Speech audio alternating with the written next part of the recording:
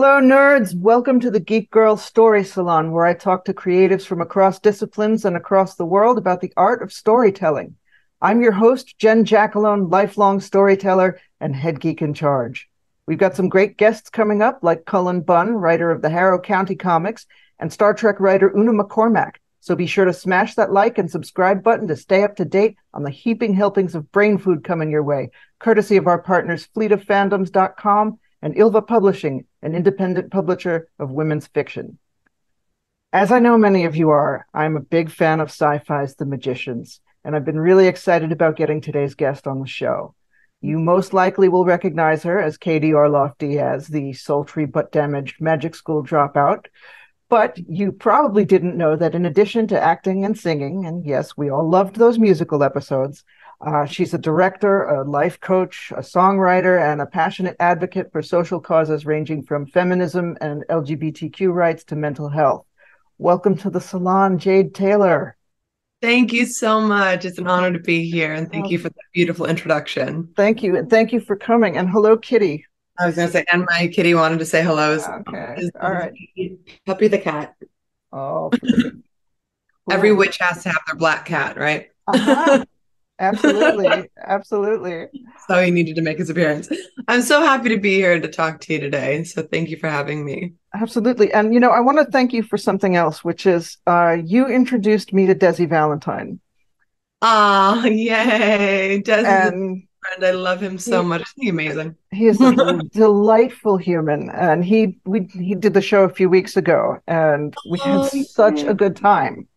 We had such Good. an amazing time. So Oh, that makes me so happy. yeah, I just wanted to personally thank you for that because Oh, I good. I was just texting him with him this morning, so I'll have to let him know. oh, okay. Yeah, that makes me really happy. He's a Yeah. dear, dear soul. So we will get to talk about the magicians in a bit because I don't want people at my window with torches and stuff. Um, Great. but this is a show about story, and I got to tell you, like when I discover an actor that I like in a show, it's always just such a delight for me when I go and look on their social media and I find that they're hitting on all these other cylinders. Hmm. Um, I'm sort of a multidisciplinary person myself. I did the singer-songwriter thing in my 20s and then visual art in my 30s, and now I'm a writer and a screenwriter and podcast host and all this stuff. And I wonder, because for me, I wonder if you have this common experience. Did you kind of always know, even as a kid, that you were going to just do a lot of different stuff? Yeah. Yeah, I was always creative and it was like sometimes people will deem it like, oh, they're rambunctious, or because they're like, we're just constantly needing to create something. Mhm. And yeah, I was always that way. My I was grateful that my mom was a creative, and so she really supported the arts in that way, Mhm. and was really lucky to be doing it since I was 4 years old. Right, right. Like in many many platforms, like we can get Mhm. into that, but it's just, Mhm. yeah, all over the place. And I think really at the core of it, what it is needing to create and be fully expressed in whatever medium that comes through. And to me, it's just like the heart of a creative, Mhm. truly. Yeah, absolutely. And I mean, I wonder, and because part of this is just me enjoying like picking things apart for my own understanding. Yeah. Um, but like I feel almost like expressing in different platforms, like it almost like it hits like a different part of your brain or something. 1,000%. I try to explain. People are always like, I don't know if you get this because you're in all these different like disciplinaries as well, but I get this question of which one do you like more? And I'm like, that's like asking me which baby I love more. That's not how it works. They're different. Right, right. And I love them equally, but I love them in different ways because it hits, like you said, a different part of the brain, a different part of my soul when I'm acting and when I'm singing. It hits this piece of me that's just like feels fully alive and fully expressed. Mm, And then there's this maternal thing, like when I'm directing, it's like I'm managing a lot of people and I'm mm, like seeing all of the like the nuances and the details, and it's mm, there's the right brain and the left brain aspect of that where we're mhm. having to lean on both. And there's there, yeah, I think to me it's like apples and oranges. They're both fruits that I love, and I'm like depends on the day. So I hope that answers it. But yeah, Yeah, feels challenging. yeah, But absolutely valid. Yeah, I mean, in particular, and I think this, I asked, there's another actress I like, Christina Tonteri Young, who was in the Warrior Nun series on Netflix, yeah, yeah, um, yeah. which, is terrific. I'm an unabashed, stan fangirl, whatever of that Mhm. show. I love that. Um, but I asked her about, what do you think the actor's role in storytelling is? Mm, And her answer was really interesting. She said it's almost like with the point of the pencil. I love that. I think that's beautifully said. Yeah, it's beautifully said. Yeah, and I think so often, like I see actors that are like trying to edit the Mhm. writing and trying to like direct and be like, no, I think I should do it this way. When I'm like, no, the director gets to direct me. I'm like, what? And then they're always like, do you want to do it again? I was like, are you happy? This is your like, if you're happy, then I'm happy because this is where I get to be. I don't want to call it like a puppet in a negative connotation, but like I get to play and bring to life your vision. So I love that, like the point of a pencil. That's beautifully said. Mhm. Yeah, And because we don't that's what came before and created the pencil.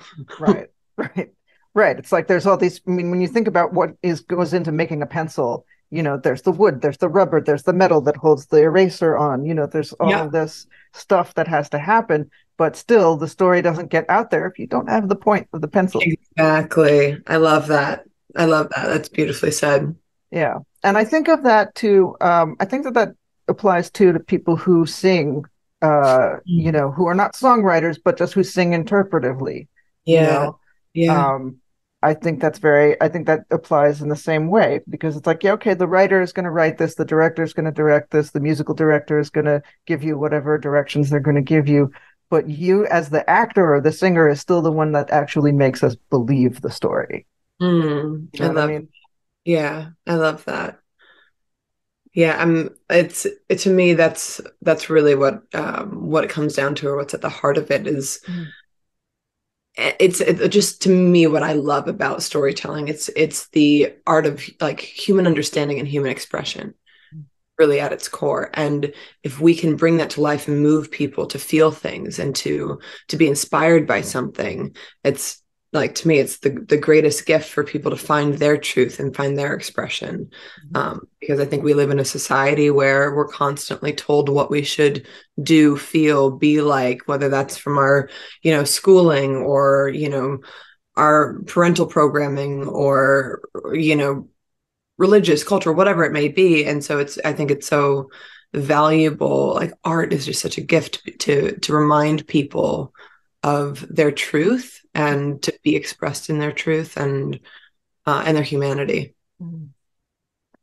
It's my favorite. It, clearly. So, I mean, would you say, and I ask this question a lot, and I always find the answer is interesting because I've never gotten the same answer twice.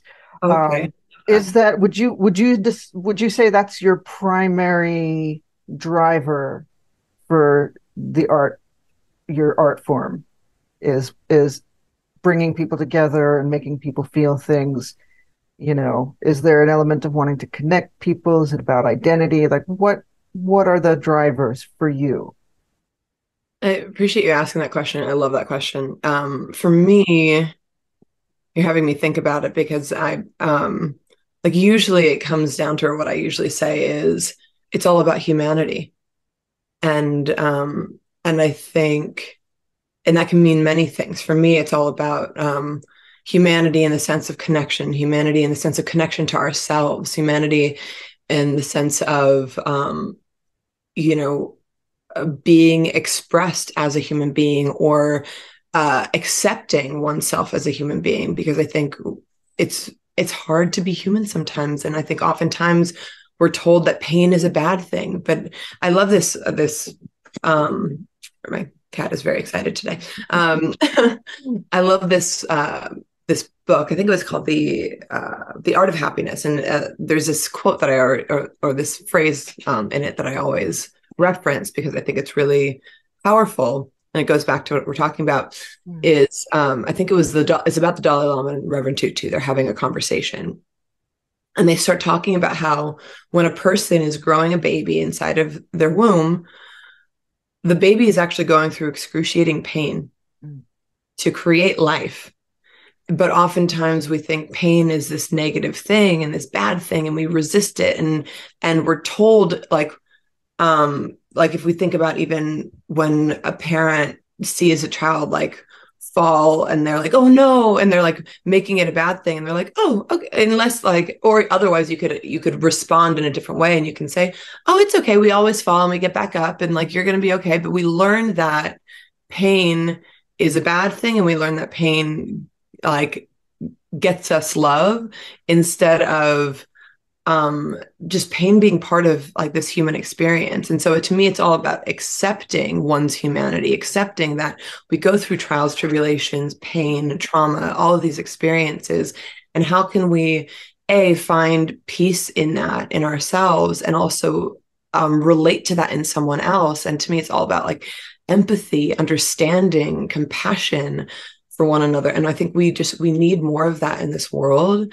And so I use the word humanity to be all encompassing for this very broad thing that I have a hard time articulating, because it really is about, and there he goes, my dog, the pets, the babies. But it's, to me, it's a deeper love for humanity at its core. I think you're doing fine articulating it. So thank you. I appreciate that. Well, I mean, I know for me, because I asked this question a bunch of times and then realized. Yeah, tell me. I would love to hear your perspective. I do think it is, for me personally, a kind of connective tissue that I'm putting into the world. Even when I'm writing something that seems sort of frivolous, it's still something that reflects my particular values, and it's still something that, most of my protagonists, most of what I write is pretty queer, not all of it, but anything I write is going to have a sprinkle of glitter on it, probably. And it's just, more fun. But always. But, part of what I feel like is like, you tell good stories, and if there are queer people in them, or there are people discussing these kinds of things, that's just not making it the whole point of the narrative, but just making it part of it. Like, that's something, maybe there's somebody out there reading that's going to go, oh, okay, maybe this is not as different from me as I thought. Yeah, it normalizes it. Who was I talking about this the other day? I was talking about a particular show.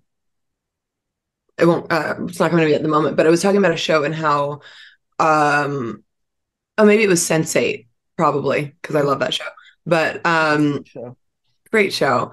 But I was talking about how, like, there's certain shows that like talk about these things and normalize it. And I think there was another show that I was referencing too about like the queer characters, but it's just, it's like an interesting one, but like Chicago Fire, for example, there was, no, not Chicago Fire, Station 19. That was it. Station 19. I have some friends on that show, and I was talking about how they don't make it a point to like point out the queerness, but they just normalize it. And I think it's so vital, because we look at 50 years ago, we were in a different time.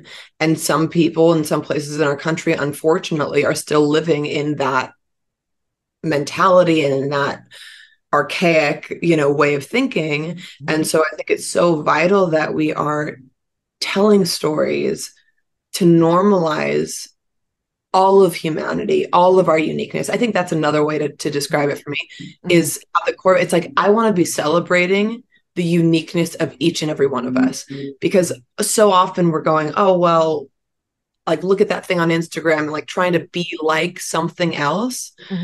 And we have 80 trillion unique cells in each of us.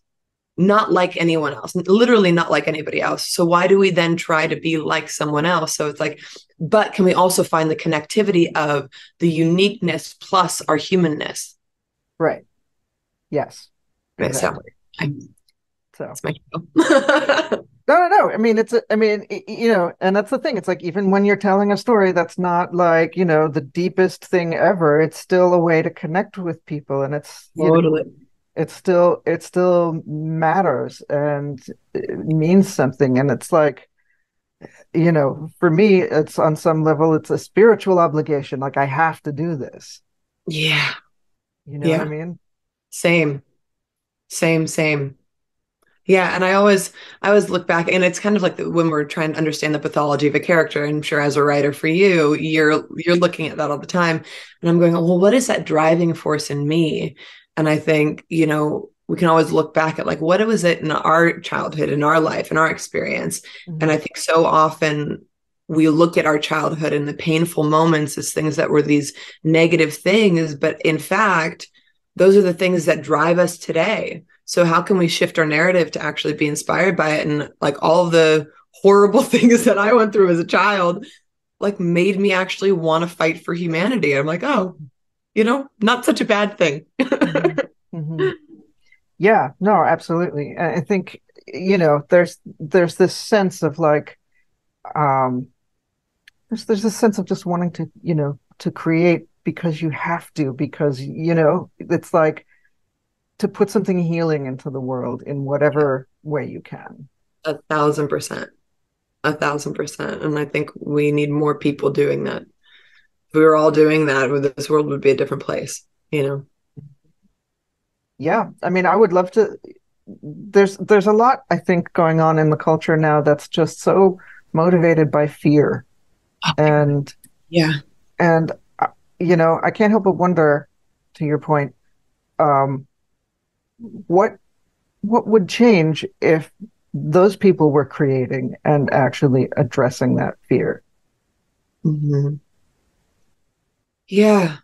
I mean, I do feel like we're in a new like in this new paradigm. But it's interesting. It's like I've seen like when we just look at humanity over hundreds, thousands of years, there's always this interesting like elevation.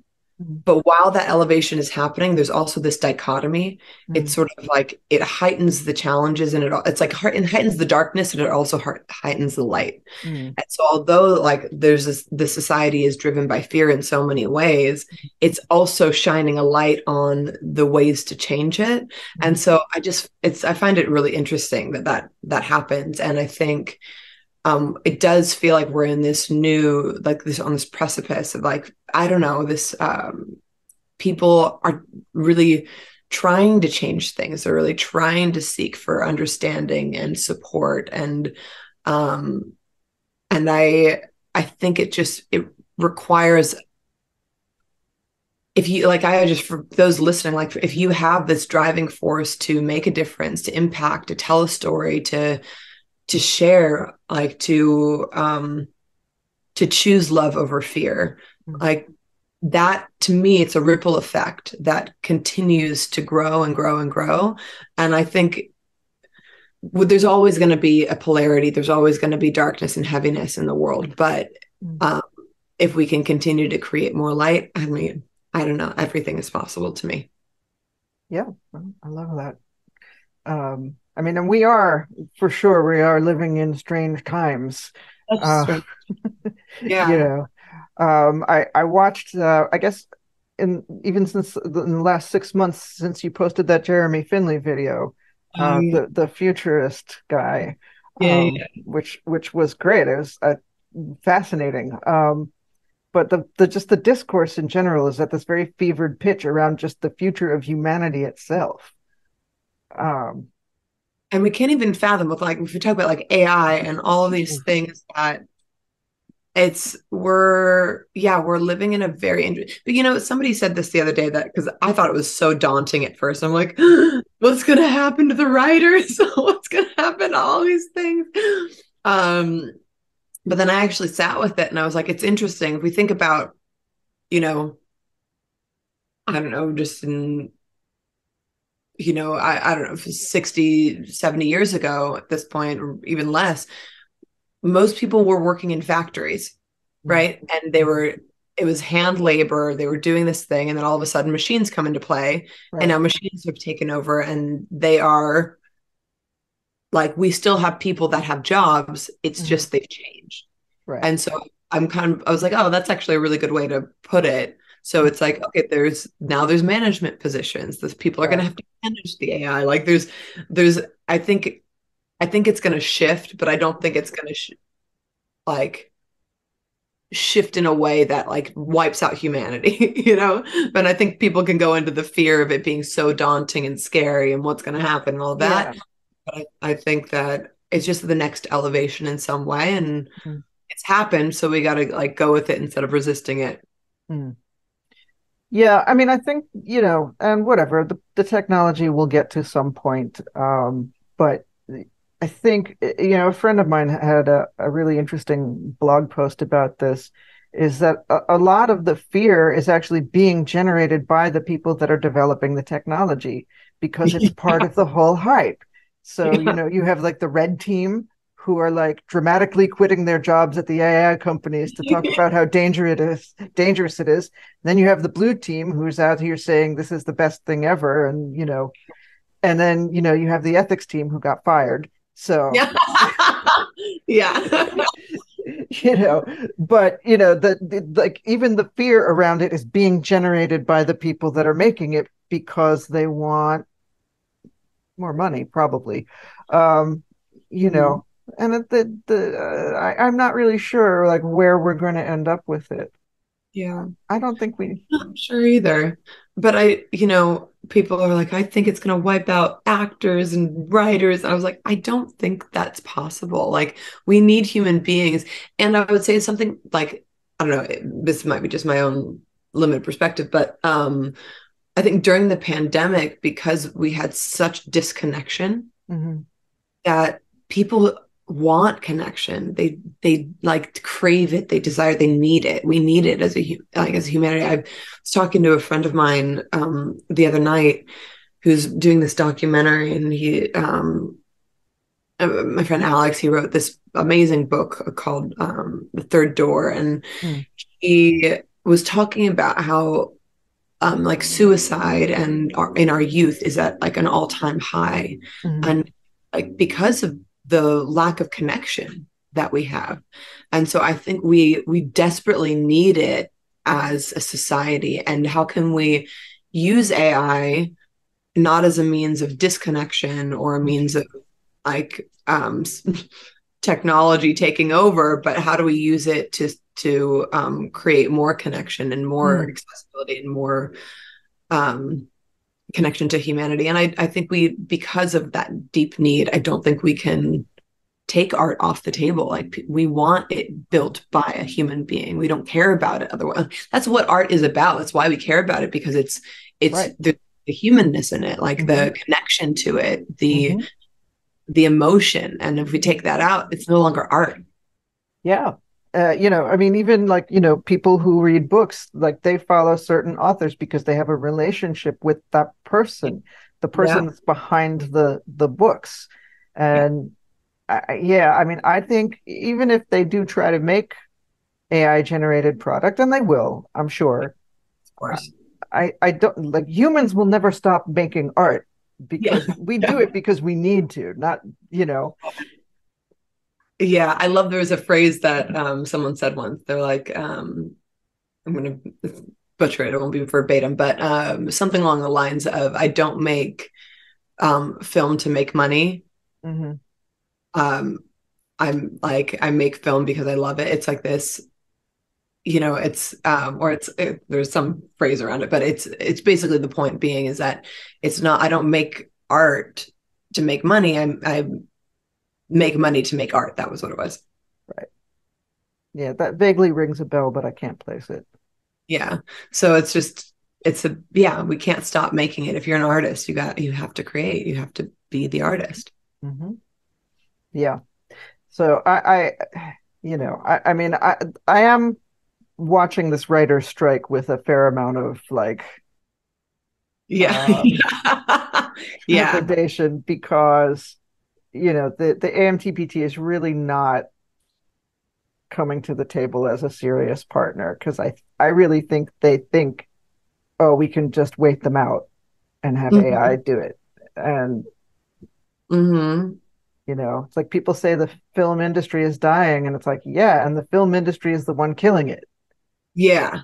Yeah. I can go into that for days. So I'm like I'm on some committees for SAG and work with the Mm, boards and things and I'm part of all the guilds. And so it's an interesting space to be in I to bet. be in the middle of it. And like you're right about the AMPTP, like the thing that, what I'm recognizing is and my hope, and I think a lot of the, I don't want to speak for all of SAG specifically, but the hope for a lot of people is that it shows that we don't need the AMPTP as a negotiating committee. Like we, we as unions, we can negotiate for ourselves and we want to work directly with the studios. And for those who don't know, like the AMPTP, I think it was put together in like the 70s, like Mm-hmm. 72, 74, 76, something like that. And they act as a go-between between the unions and the studios. And basically, we're like trying to put pressure to be like, why we don't need you. We don't need you to do that for us. And I think the hope is that, they'll see because right now they're losing so much. Mm. The fact that it's the writers, the actors, and the directors on strike right now, you can't make anything. And so hopefully it'll get resolved in a fair way. And they'll see, like I was talking to a handful of people about that use AI for business specifically and Mm. how they're writing out all of these things for them. And then I have another friend that's in the grad school and was like, oh, I'll just see if it'll write a paper for me. And it was like, and make sure you reference all of these sources. AI lied about everything. It made up sources. It like, and then the writing wasn't accurate about like making points. You actually can't, it's because what it's doing primarily is it's pulling from top rated sources, which doesn't mean it's accurate because fake news. And so we're in this world where it's like, you can use it, but it doesn't mean it's going to be an accurate source. And so you can't, I don't think people realize that the studios are not going to be able to use that as a writing source. There's some people need to actually manage that and they need to like they can use it as an editing tool, but it's not advanced enough. It doesn't have the emotional capability, nor does it have the wherewithal to be like, is this factual? Mm. And Right. so I think people don't realize that it's not as clean as you think it is. Not as easy to just be like, let me just tell AI to write me a script about blank, and then it'll be no. It's just that's not how it works. Thankfully. Yeah. Right. Yeah, I mean, I'll be honest with you. Like, I've experimented with it mainly for like, writing emails. Like, I need to like Yeah. write a cold email about something or whatever. Like, Yeah. okay, see what it does, and then like put a little personality in it. Totally.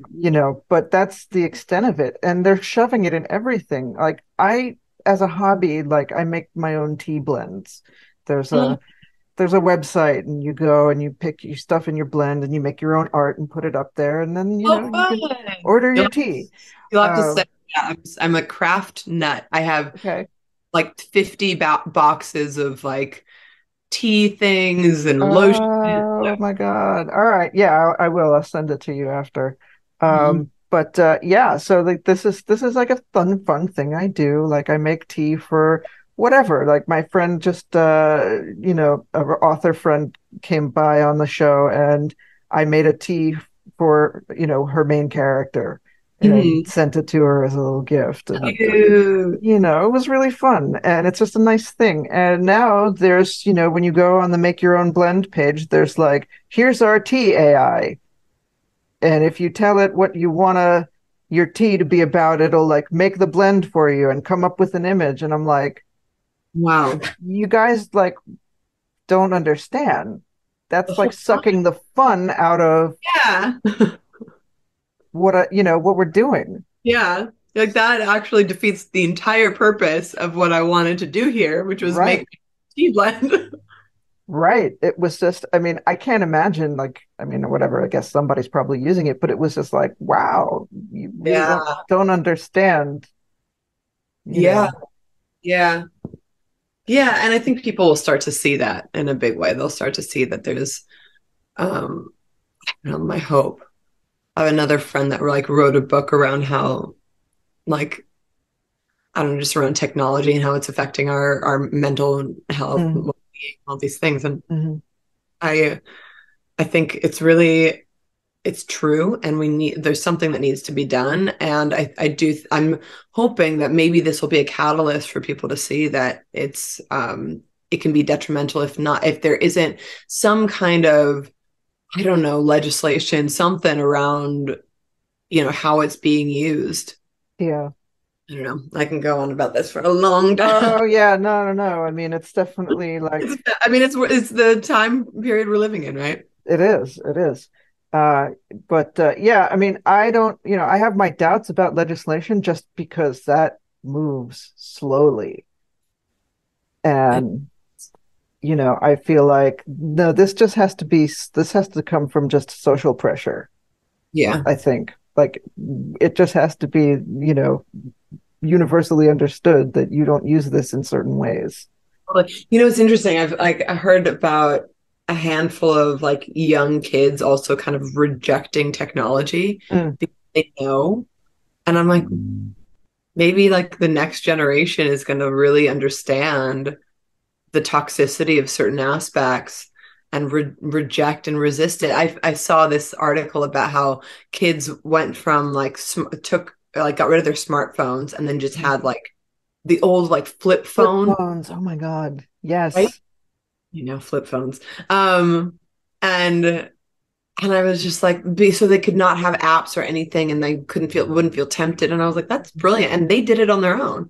And I was Mm. like, I don't know, who knows? Maybe the next generation, just like we have, the Z gens are fighting for, our world literally and fighting, against climate change and all of that. And I think maybe the next generation is fighting against technology. Who knows?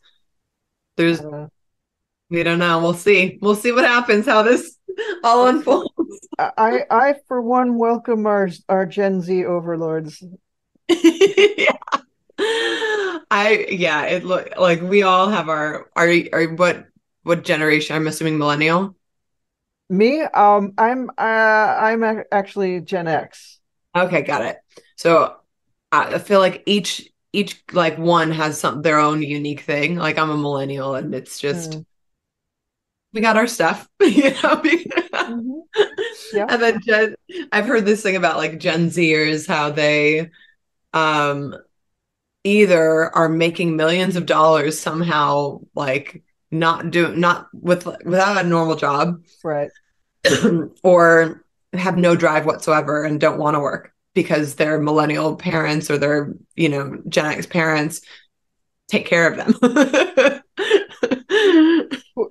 I mean, what I've seen, because I still have a foot in that sort of professional office world culture. Oh, do you? I mean, I do, yeah. Well, I do like graphic design and visual oh arts, yeah. like on like a corporate level. And as I still have a foot in that world, like what I'm seeing is that there's a lot of Gen Z kids that, want to work, they want to have jobs, but they're just not there to put up with a job that doesn't treat them well enough.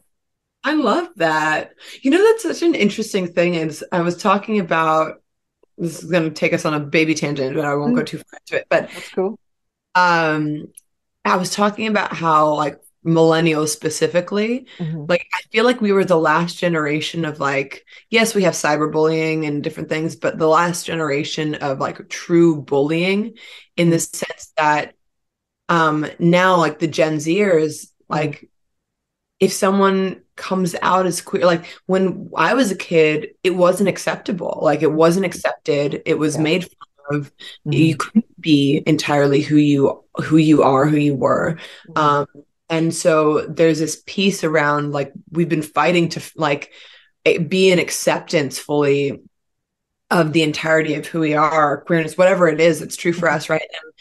And then the Gen Zers, they're like, be you, celebrate you. Like there's just like a different level of celebration of people's uniqueness. And I was blown away by that. Like people fighting against bullying and I was Yeah. like, that was not my generation.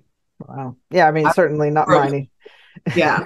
Yeah. I was so bullied when I was a kid. I was like, that's so I just, yeah, it's inspiring. It's Yeah. inspiring to see. So I understand why they would not accept not being treated fairly because they're like, no, we deserve to be treated with respect. And like, yes, you do. Yes, we do. We have something to learn Yeah. from our generation. Yeah. I mean, it's very interesting. It's like I find that people my age and older tend to sort of like to bust on them as the Tide Pod generation. You remember that thing with kids eating Tide Pods? Yeah, I heard Um, that. Yeah. yeah, that was like a few years ago at this point. But yeah, I mean, I see a lot of really smart kids in that generation. My son is 17, and Oh, what a great age. yeah, he's like his friend group had, a kid come out as trans and decide they wanted he him pronouns, and their reaction was, okay, so are we going to play D&D next weekend? Yeah. That was it. See, I love that. I just got chills. See, I love that so much. And that makes me so happy. It makes me Yeah, so. I just, there's a friend of mine, author friend of mine, who is a sci-fi author, and she has specifically gotten into doing this sort of subgenre called hope punk. Hmm. And I don't know. I'm so here for it. It's just about like, how do we get our act together as a species? How do we connect and find each other? And, it's like if the standard story is like, the dragon is burning the towns and the farms, and so a bunch of people get together and go fight the dragon. Like the hope punk version of that is the dragon is burning the towns. So a bunch of people go and find the dragon and talk to it and find out what's wrong with it and realize that there's some unmet need, and they That makes me so happy. Oh my God. I love that so much. I was just talking to somebody about this last night.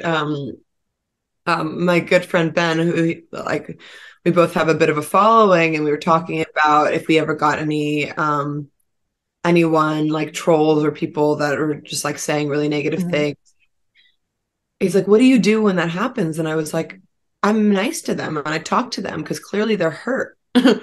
And I've gotten the craziest responses. I one time had someone create an I hate Jade fan account.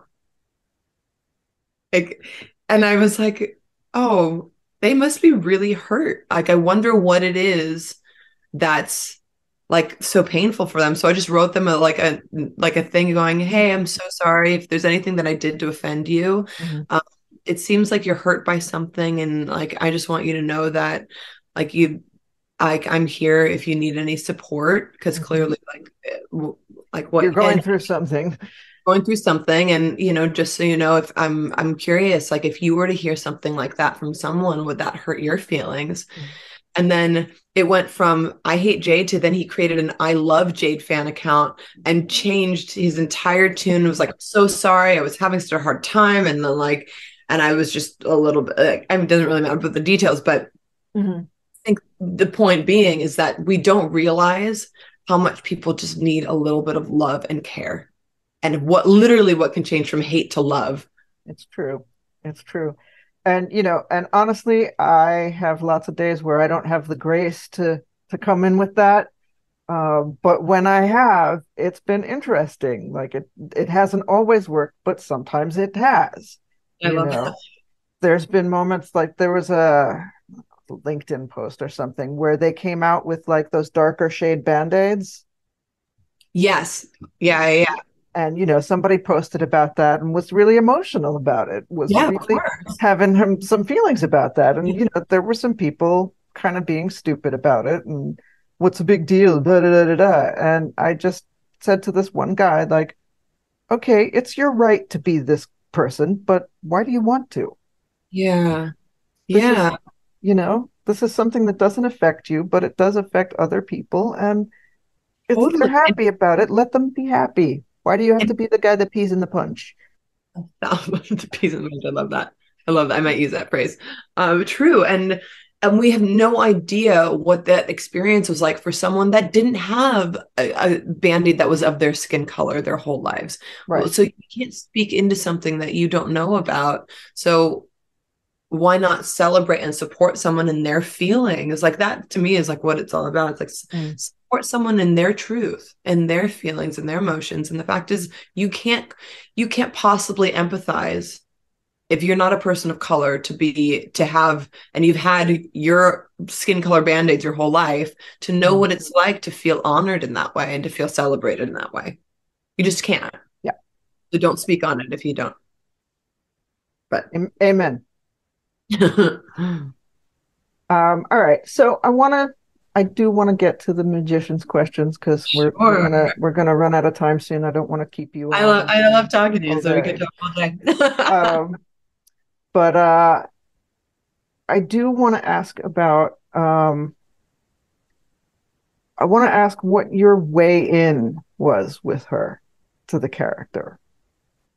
I was like, did you mean like literally, like act, like Like, audition one? well, no, I mean as an actor, like when you Yeah, got the script and you were looking at her, like, okay, how do I? it's interesting. So I would say it's never the same, but it is. There's certain aspects of me where I'm like, I need to find XYZ to Mhm, understand this person. mhm. I'm gonna get just like a little nerdy because we No, go can't for it. Yeah. be podcast and we should. So I've studied every form of acting because I think, and just like goes back to the core of like what we've talked about. I don't believe in one way. I don't believe that it's like one size fits all for everyone. I think it's like what fits for you. So I've taken little pieces from all of these different acting styles, like Meisner, which is more instinctual. That's something that I think was more innate for me. But then I really love Stella Adler backstory work because, and then I've worked with, Deborah Quilla and John Heineman, and John Heineman's been my teacher for many years around it, and was one of Deb was one of Stella Adler's proteges. And so she was like such a stickler about backstory.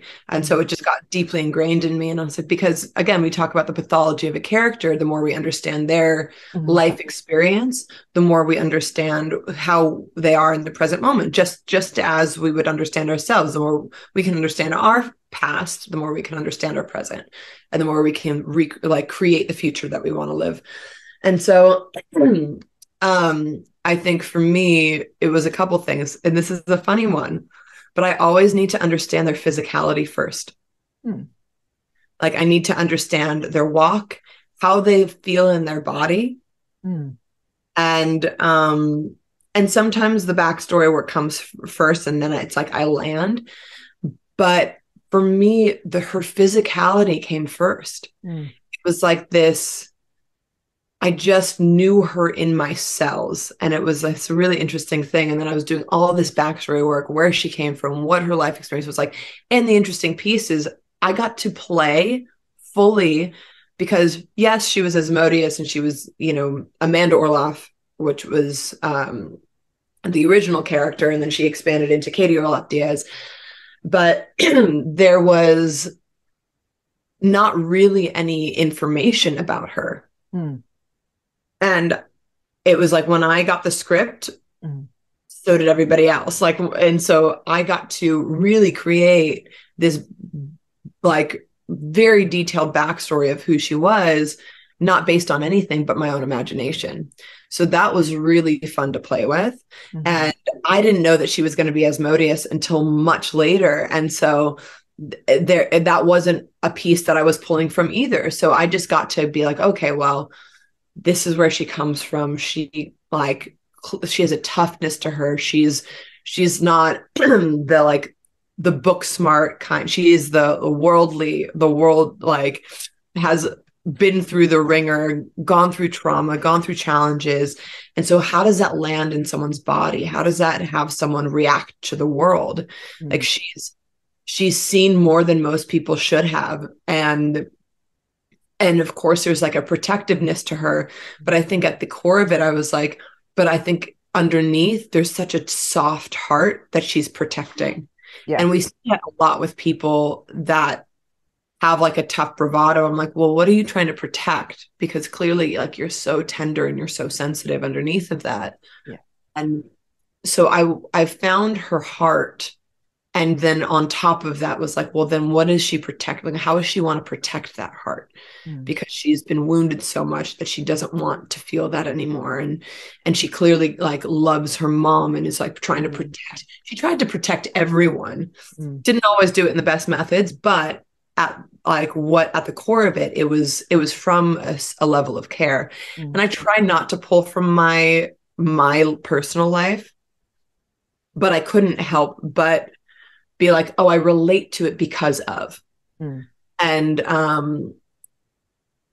I think about my dad, who's like he's one of the toughest people you'll ever meet. I'll just say that. He was in the Israeli Army Special Forces. Mm-hmm. So Right. I'll just leave it at that. So very, very extreme, aggressive, like strong-willed human being.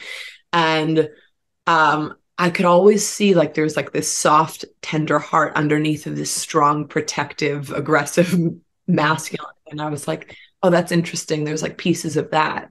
And so like there was this running joke with myself and our executive producer, one of our executive producers. We had John McNamara and Sarah Gamble, of course.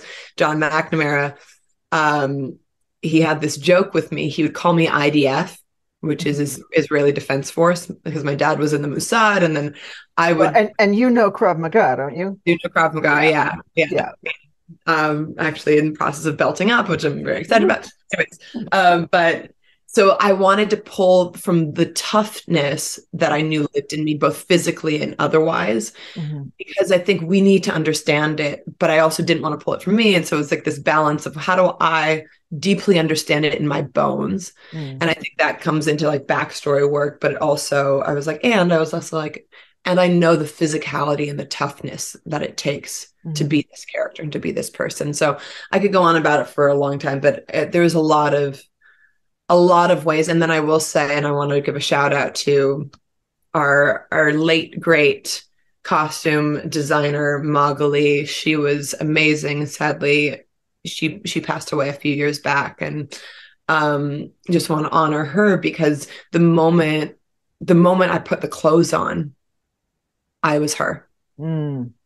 And she had this gift of really creating that for people. The moment they like literally, it was like putting on their skin. I got to put on her skin, and I knew her. I knew who she was. I felt in her skin, in her blood. I just wanted to say that it also takes the village of like people that help to bring it to life. The costume designers, art departments, the writers, the creators, everyone. So hope that answers the question. Yeah, that absolutely. I think that I love it's very interesting that the physical part of it was so much of it for you. And Yeah. Yeah, that's not always the case, but with her, like as a physical kid, mhm. and having the battle magic and the physical abilities, Right. it had to start physical. Um, so obviously, from where I sit, her relationship with her mother was like a very formative, painful, difficult, but very formative relationship for her. And, I wrote that poem about it, which was just, whatever little headcanons on my part. Um, So much. It's so and beautiful. I really want you to read it, but please share it with okay, people so they can okay, hear it. It's so okay. good. But it so that was just my own little headcanon about like there was probably some moment like that in her childhood. But what I would love to know from you with your Stella Adler background is what kind of little stories did you tell yourself about that relationship in particular? Yeah, it was interesting. so we know that Kady ended up becoming addicted um and always had, some issues around that. And there were aspects of that I made as like a relatable thing to her mom. Like it was actually partly her way of connecting to her mom. And I had written pieces around how she was actually like picking her mom up off the floor from either drug addiction or because she was also addicted to magic. We saw that. And and um and so there was this aspect of Kady always having to pick her up and having to take care of her, and so she was never taken care of.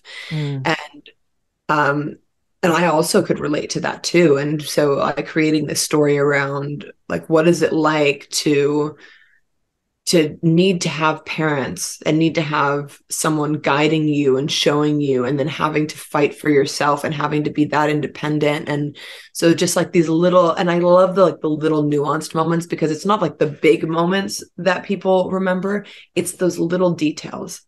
So I remember like her being 9 years old and like writing this whole story about her being 9 years old, and like needing to find her parent, and needing to find her mom, and couldn't find her anywhere, and she didn't have food, and she's waiting for a day, and she doesn't know what to do, and she finally like figures it out, and she goes and she steals an apple from like this outside market, Mm. and finds her mom like just drugged out on the floor, and then has to take care of her, and then gives her some of the apple. And it's just like, to me, that the symbolism of feeling like you have to like feed someone the little bit of life you have just for the sake of connection. Mm. And there's like an independence that comes, and there's so many little stories like that I think were just to me informed. Oh, how does she feel like she can't trust and rely on anybody to take care of her and to feed her? Mm. So of course she runs from Penny at the beginning and is like, I did this just to use you. Like, when we could Right. clearly see that underneath of that there was also love, and there Mm. was so much care, but there was so much fear around, if I care for someone, A, they're gonna leave me, Mhm. like,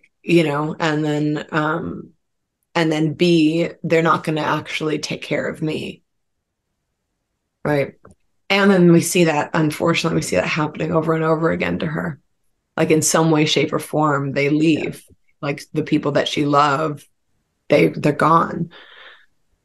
Yeah, her story is Yeah, story is really rough. but I think, like, to me, what I loved, and I got this a lot on the show, and it was like the greatest gift of my life.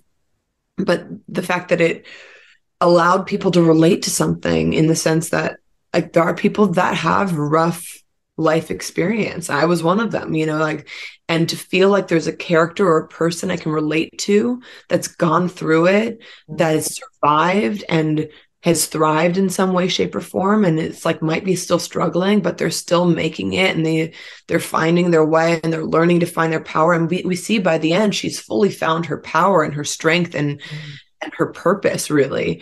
And so to me, to go through and to come from what she did to Mm. finding that empowerment, it's like, what a gift. And I think I've had a lot of people say it was so inspiring to me, because like I experienced these things, and I'm like, oh, that's all I want, is for people to feel like I can relate and understand, and I don't feel alone anymore in that. Yeah. Yeah. Well, definitely what attracted me to her character was just the fact that she was such a survivor, and that she kept going through these things, and she would still come out and still keep going. Mhm. um that seems to be a character type that I am drawn to a lot. I Mhm. have to ask though, because she does go through some stuff Yeah, um she over the does. course of the show, Yeah. like Actually, what's this. funny, I just Hmm. looked down, I just have to share. Okay. This was my season 4 book of um, uh Kady stories. I just like looked down and saw it. oh, wow. Yeah. Oh. Yeah. yeah, so that was interesting. Yep. Look at that. So I was like, oh, sweet. So Yeah. yeah, in books of Um, just waiting. yeah, see, I think probably that there are fans out there that would pay a lot of money to know what was in those books. I might post them. I don't know. I was like, actually, I should look back and see. Um, yeah, there's definitely some interesting points in here. I'll share some with you at some point. Okay. Anyways, you're gonna ask though. Well, what I was going to ask is, with so much, with her going through so much trauma, um, was there anything did you have to like protect yourself emotionally in any way when you were kind of going through periods where she was suffering a lot? Yeah, it's interesting. I think it's an interesting piece because I think a lot of people don't talk about. I can go way far into this, and happy to talk as long as you need. But it's a really big topic for me. When you think about things like Heath Ledger, for example, and when you're taking on a character so fully, so completely, we don't realize the psychological effects that can have on someone, right? And I mean, I've seen it on a lot of shows that I've been on where people actually have mental, like, psychotic breaks because they stop understanding the distinction between themselves and the character. Mm. And I don't know if it's just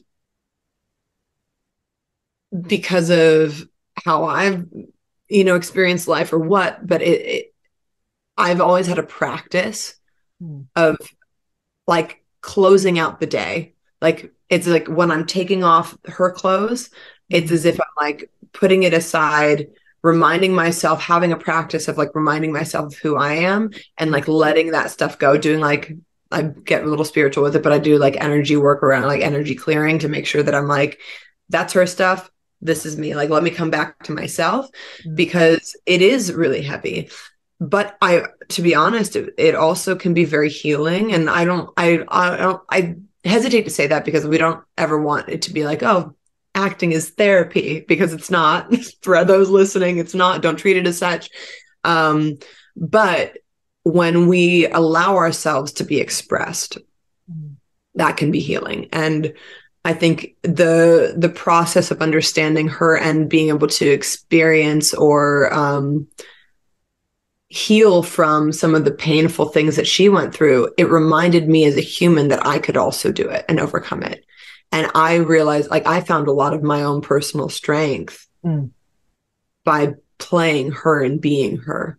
And so I would say that it was both. It was like on some days and some levels, like those moments where it was really dark and she was going through it, I really had to make sure I was removing myself. And there were times where I faltered and I was like sad for days. I was like, why do I feel this way? Oh yeah, I'm still in Kady land. And had to like come back to myself. And then there's times where I'm like, I was so deeply inspired and moved and empowered by getting to be in her skin. Because before playing Kady, I was more of a people pleaser than I would like to admit. And I was like always trying to be nice to everyone, even if they were being shitty to me. And so I was like, oh, actually, this is not appropriate. Their behavior is not okay. And I'm like, I'm learning that from Kady. Great. There's both. I would say, yeah, there were days where it was hard, and then I needed to come back to me. And there were days where I was really empowered and inspired by her. That's terrific. Yeah. She gave you a little gift there. Oh my gosh, she gave me so many gifts. So many gifts. Yeah, I feel like I found myself. And I also got to live out like my rebellious 14-year-old, 13-year-old child through her, which was also probably healing in and of itself. Oh, that sounds like a treat. Yeah, it So, was in a way. so did you bring anything for show and tell? Well, well, give me 1 second. It's over here in the corner. Okay. I have a whole box, which maybe helps you, maybe doesn't, but an entire. What? So the unfortunate thing is, not unfortunate, but Okay. when I got a lot of little fun things. This is actually not from the show itself. This is from one of um our premieres. Mm. But I a lot of our fans, they bought our stuff. We didn't know that. So when the show was closing, we didn't know that they were selling our stuff. So we didn't get a lot of things. Oh What I my did God. get was a lot of gemstones, which here's another one. So I'm going to show you my favorite gemstone that was not stolen. It was Okay. Okay. gifted. All right. But Listen, I'm not gonna narc on you if it was this is stolen, my but favorite gemstone. oh, that's really cool looking, This is actually. called Labradorite. So this is my favorite one there. And then I was going to show you this piece. So this is kind of an interesting one. Um, I actually, this was in Dean Fogg's office. Oh, I think I remember that thing. And on the back Hmm. is have no regrets for yesterday's past. Anticipate tomorrow, for it holds your dreams. Celebrate today as it is a wondrous gift. And I actually ended up finding where they had this, and I got this for people for a wrap gift for one of the years. So I just Oh, loved some of their little oh, tchotchkes. oh, And then that's so my, fun. I mean, again, I won't go through all of these because there's too many things. But one year I made as a wrap gift, I made magician's cards for people, like playing cards. So I got them handmade, which I'm just very proud of. That's I have a awesome. couple. Mhm. I think I have 2 packs left that I'm like holding on to. And then I have so many like just cute fan things that they've like made over the years, which is just so Oh, sweet.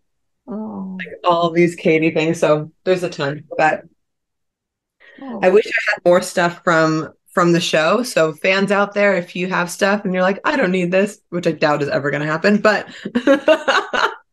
Stranger things have happened. stranger things have happened. This is true. But yeah, they made us all sorts of beautiful, fun wrap gifts. Like one year they did like these cards with all of the not all, but this is a bunch of tarot things. So they gave us like some beautiful, beautiful gifts over the Uh, years. that I know a lot of people that would want one of those. Right? I know this is great. I should probably take in more of those. And then I'll just show you my last one. This one's one of my favorite gifts that we got. So this is the Fillory and Further book. Okay. Wait for it. It's more of a Dean Fogg gift. Oh So my gosh, that's amazing. isn't that great? That is So fantastic. I have a couple of those. Gave one to my mom. Probably shouldn't have. She doesn't need it. But yeah, so those are some of the many trinkets I have. But Oh, some of these are like the favorites because it's just yeah. a That's just on its own merits. That's just like a beautiful piece of, thanks, right? just to have. Yeah, Oh, that's yeah. cool. So I feel grateful, but literally boxes and boxes of beautiful little trinkets from over the years, and just like things that fans have made, like made me a little. I don't know if you can see that well, but Oh yeah, they made you a little Funko. little Funko Pop. Yeah, that's Oh, my now friend Matt Boccia, who is yeah. Anyways, dear but super that's how you know you've arrived when you have your own Funko, fan. honestly. Right? I'll take it. I'll take it. Yeah, Yeah. I'm grateful. So yeah, lots of little trinkets. All right. So one last thing. Like normally I do like a lightning round thing at the end of the show, but today I'm just gonna ask one little thing, which is what's one piece of media that you've consumed? It could be a movie, TV show, book, whatever, but one thing that you've consumed recently that you really liked. What was it? What'd you like? What'd you not like? Oh, you know, it's this so there's so many things that like which one do I want to talk about? Because there's like the books and then there's the media. I'm gonna say it's a classic for me. It's a book that I came back to. Okay. Um, I wouldn't say that there's anything I didn't like, which is challenging because it's so I don't know if you experience this, but when you have something that feels just really nostalgic, Mm. you can't really find like a flaw in it, even though there might be flaws. I don't know. That's how I operate. I'm like, for example, I don't know. I was going to reference a really silly movie for me, but like Go Hook. for it. Hook. People will go back and be like, "Oh, there's flaws." I'm like, "No, it is a flawless nostalgic childhood movie. It was No, what made me want to be an actor." no I kidding. Wow. yeah, Yeah, that well, was a great, Hook was a great movie, man. thank you. Well, the reason why it did was because I I was so young at the time when it came out, Mm. but one of the kids in my class was a lost boy. And so then I realized that you could actually like act. I was like, you can do that? And then I was obsessed because I was like, I realized that that was something that you could do and get like as a for a living. And I was like, oh, I want to Mhm. do that the rest of my life. Anyways, and then the little Here's girl hangs on it. It was a whole thing. What were you gonna say? Well, it was funny. I just saw like a reel on Instagram recently or something where Dustin Hoffman and who was it that played Smee? Oh gosh. Do you I'm so remember? I do. I remember, and it's not coming to me in this moment, but All I right. Well, made whatever. yeah. The two of them like read the script and they were like, "Okay, we're gonna play this like they're a gay couple." That's amazing. I didn't realize that. I love that. And now I'm like, okay, I got to go back and watch Hook now because I mean, honestly, though, I just like thinking about it, that makes perfect sense. That makes perfect sense. That's really fun. right? Yeah, And do you know that little that Glenn Close was in it? I don't remember that. So this is like a fun little snippet that most people don't realize. I love that we're going Okay. off on a tangent Okay. right now. Yeah. So do you remember the boo box where one of the pirates at the beginning gets Hmm. put in the box and with the scorpions? Okay. It's Glenn Close. Oh my It's God. Glenn Close in drag. Oh my God.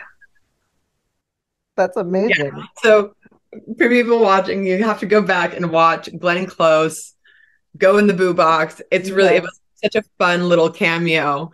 Okay. But Well, this is the universe telling me that I need to go back and rewatch Hook. So yeah, there we go. I there we mean, go. everyone should every now and then. It's just to me, it's just like childhood joy. And I think you can't go wrong with that. And we need a little bit more of that lightness and that lighthearted joy. But I was gonna say the book that I started going back to and reading again recently is what was my favorite childhood book. And people are probably gonna be like, you read that when you were a child? Because it's just not really a childhood book. But The Celestine Prophecy. And it's this book, it has like these fantastical elements to it and kind of talks about like energy and magic and these Mm, really beautiful ways. And it was my first taste of fantasy meets reality. mm, And so I was like, oh, this was my favorite book when I was like 12, 11, 12, whatever it was. mhm, And it's amazing to see how like there's little aspects of that that have now been implemented into my life and have mhm, like, magically appeared in certain ways. So I mhm, was like, I need to go back and read this. So I started reading it. I was like, this it's just like such a unique and magical book. But it really, to me, it also, and this is what I love about the magicians, it reminds us of our own magic mm, and our own ability and the magic that's around us in the world. mhm, And mhm. so if you haven't read it, Celestine Prophecy, it's a special look. It rings a bell for me. Yeah, It it's really it's does. Isn't so it interesting when you go back and like look at something from a long, long time ago, like from your childhood, and you're like, oh, this explains so much about who I am as a person. 1,000%. And also like Hook, because I'm a goofball, and I'm like that makes a lot of sense. It's so funny on the show. Just like one more little magician snippet. We always had this running joke about how like everyone on the show was just like their character except for me. Like we're like, oh yeah, Alice, Olivia, pretty similar. Um, Hale and Elliot, yeah, similar. Uh, Summer and Margot, yeah, pretty similar. And they're like, Kady and Jade, nope. Like, and then when people meet me in person, they're like, I didn't really recognize you. And I'm like, yeah, I smile more in person. Just, you know, it's That's just fun. funny. Well, Summer did a poem for me also. Really? Oh, Yeah. I love that. And it was like, wow, okay, yeah, it just is Margot. Right? Right? I love that. I was just talking about her the other day, going, it was just how we get the scripts, right? But Summer brought Margot to the page. Like she, because you can just like read a line and it's like, I'm trying to think of one of Margot's quippy, one-liners, but she's like over up, right? Let's just say use that one. Like some people should just be like over up. But the way that she says it is like with such fervor and such like it's so pointed and unique that it makes it stand out in a way that we wouldn't think. And so like she brought such a gift in that. I mean, all the actors, and that does not, take away from the incredible writing. It's just there was a uniqueness to how each of the actors brought the dialogue to life, and Summer being one of them. Wow. Yeah. Okay. So I could go on for half I an know. hour more. Same. I'm going to do a little sign off and It's such a pleasure chatting yeah, with you. it was so much fun. Thank you so much for coming on. My pleasure. Anytime, truly. Such a gift. And I'll send all the stuff over and whatever. Sounds good. Hey. Yay.